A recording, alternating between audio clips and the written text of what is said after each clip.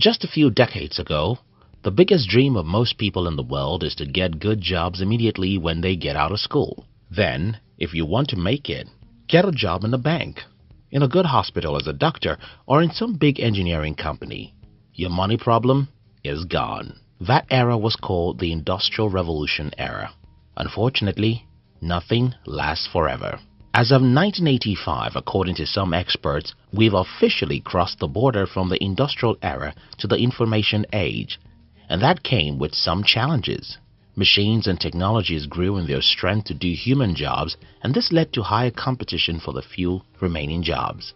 According to my high school's economics teacher, when the supply of any given product is higher than its demand, the price must fall. In this case, the price of labor falls, and many people are out of jobs.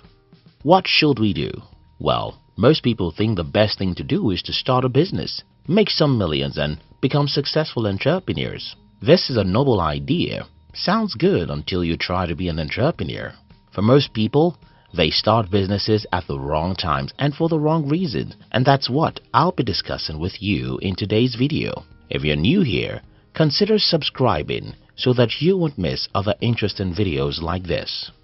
Starting a business when you want to become rich. Just yesterday, I was listening to an interview with John Sculley, the former Apple CEO, as he speaks about Steve Jobs. According to John, prior to the time when Steve Jobs left Apple, the company released a product which unfortunately didn't do well in the market. And because of this, Steve Jobs became very depressed, and he was willing to do what John Sculley considered to be a wrong thing to do, and that was what led to the resignation of Steve Jobs. Now, let me get you to see something here. Steve Jobs was a billionaire. He had made more money than any reasonable human being could ever spend before he was 30. So, if someone is already a billionaire, why does he get depressed because one of his company's products failed? Here's the trick. Successful businesses aren't built by people who want money. And one of the worst times to start a business is when you want to do it to make millions. I say it again. Successful businesses aren't built by people who do it for money. And I'll explain what I mean. Take a moment to listen to some people, either in politics, sports, or church. Now, ask yourself, what do I feel when I was listening to all of these people? Something becomes very clear.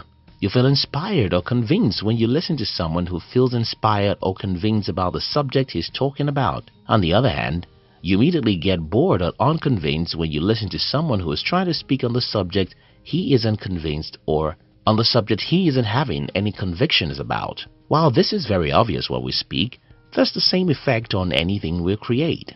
Take for instance, I've created a few products, written a few books, and made hundreds of videos on this channel. What I can tell you from my experience is that every product I've ever created without passion was received without the needed emotion by the target market.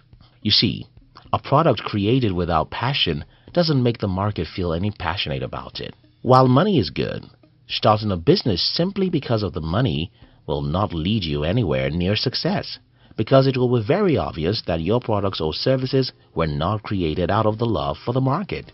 Another reason why you should never start a business simply because you want to become a millionaire is that, well, building a business is too tough for anyone who wants only the money to have the strength required to get through the tough times. Starting a business, you'll get to a point where it will become obvious to you that you're stupid. You'll make mistakes, fail, get rejected, so much that if you're not truly in love with your business, there's no way any reasonable human will continue in that path. And that's probably the reason why most people stop trying. One of the wrong times to start a business is when you want $1 million.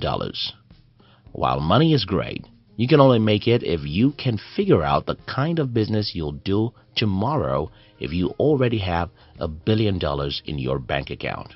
When you've learned a lot about your employer's business, so many people all over the world think they are being cheated by their employers, especially because they think that the employer makes all the money even though they are the ones doing the hard work. Often these people get angry and start their own business, thinking that they know all the technical parts of their employer's business and they can as well make as much money as their employers. Well, these people are very correct. They know some technical aspects of running the business, but unfortunately, business is like a sport or war. It's not just a technical game. Business, in the most part, is an emotional game. Even though you've worked in a business for 1 decade and you've understood every aspect of the business, you still don't know how to make such a business succeed. And I'll explain that. To understand what I'm saying here, imagine the army. Even though a good army does all it can to train its men and empower them with the needed weapons, every general knows that strategy and not weapons is the secret of warfare. So it is in business. All the technical duties you see outwardly are just like the weapons for the army. Behind all those technical tasks are the strategies, leadership skills, collaboration, discipline, and mindset which are not visible to most employees. Starting a business because you think that you've known all the technical duties and tasks of a business is the wrong thing to do. Instead, you have to focus on the invisible skills that matter to the day-to-day running of a business. You have to be honest with yourself.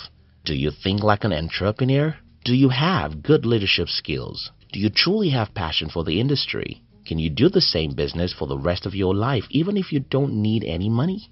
Do you understand the market, the competition, and the players? When you just resigned or lose your job. I've seen too many people starting a business when they just lose their jobs. The problem with this is that jobs and entrepreneurship are like living on the planet Earth and living in space. Different laws of nature govern these two worlds, and you can't just move from the planet Earth to space without preparing adequately for your trip. Having been an employee for a decade, you've been unconsciously programmed to get reward for your labor every month. You've been programmed to do only what you're asked to do. You've been programmed to see the world around you in certain ways, which is usually the opposite of how an entrepreneur sees the world.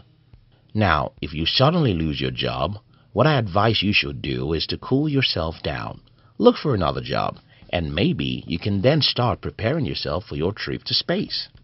What I want to achieve with this video is simple. I want to get you to see that there are right times and wrong times to start a business.